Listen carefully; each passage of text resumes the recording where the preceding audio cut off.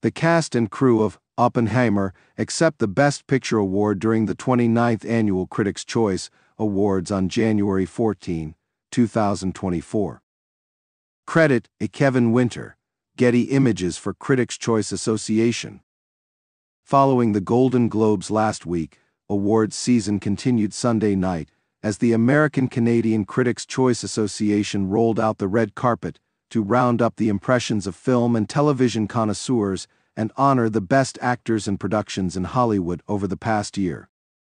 Actress-comedian Chelsea Handler returned for the second consecutive year as host of the ceremony, which was held at Barker Hangar at the Santa Monica Airport in Los Angeles.